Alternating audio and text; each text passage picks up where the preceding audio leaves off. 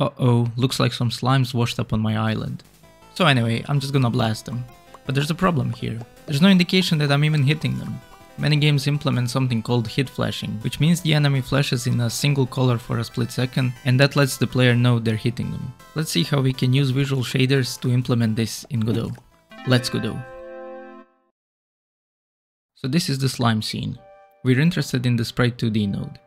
And if you click it and come over to the inspector, the first thought might be to open up visibility and go into modulate to change the color of the sprite.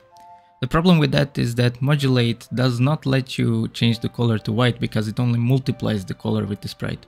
So you can make it fully black, or you can tint it in some other color like yellow or red, but it can never be a full color or a full white. For that we have to go down to material and we have to create a new shader.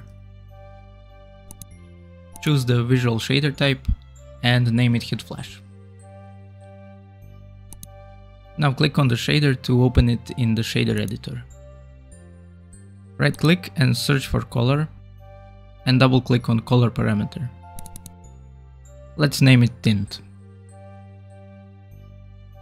We will enable the default value and this white default value will do just fine. Now connect it into the color and you can already see the sprite has turned completely white. Okay, but we want to choose when the sprite is white. We don't want it to be white all the time. So we will add another parameter, which will be a boolean parameter. Let's name it enabled. And as a default value, we'll set it to false. Then to actually make use of it, let's add an if node under conditional, functions, and if. This node will compare two values and it will output another value based on the result of the comparison. So we will compare if our boolean parameter enabled is equal to 1. If it is, then we want to use our color parameter. So drag the output of the color parameter node into the a equals b slot and then drag the result of the if node into the output color. If we go back into the inspector, we can open up shader parameters. Here we see our enabled parameter and our tint parameter. If we click on the enabled, we'll see our sprite becomes white. But when it's not enabled, our sprite's color is completely black. To fix that, we'll add a color node. So in input, all, color. This node outputs the original colors of the sprite. So drag that into a is less than b and a is greater than b, and our sprite's colors are back. To actually toggle the hit flash, let's use an animation player.